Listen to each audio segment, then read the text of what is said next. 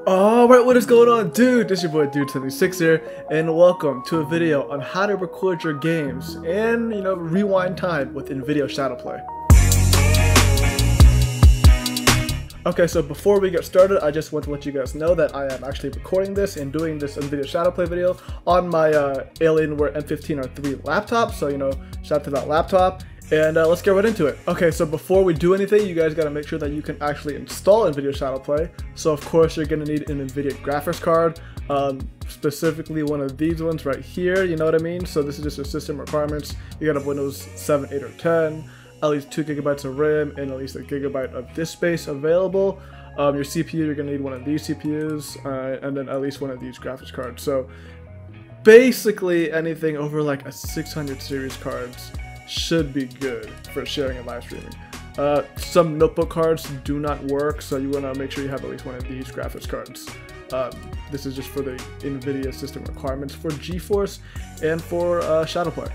So once you do that, you want to make sure you actually have GeForce Experience installed. I will leave a link to this website in the description, so make sure to click download now and just install GeForce Experience. If you have an Nvidia graphics card, this should be super easy. And then, once you actually have GeForce Experience installed and ready to go, you're going to want to make sure you're going to be in this home tab showing all your games and stuff.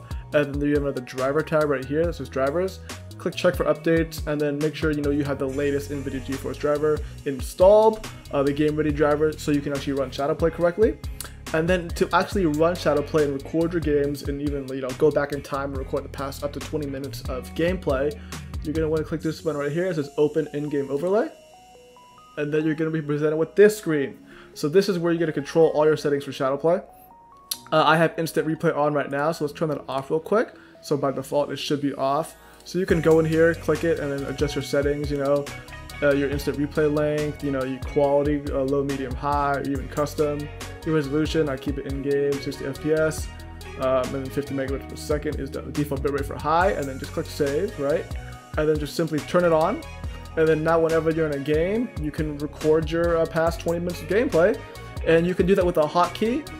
Go into your settings right here, and then click keyboard shortcuts. Then you can change all your different keyboard shortcuts, your hotkeys. So see right here, Alt Shift F10 actually turn to record gameplay off for instant replay, and then Alt F10 you can set it to whatever you want. I have it set to Alt F10 to save the last 20 minutes of recorded gameplay, and then it just saves it to a folder, which we'll get to in a bit.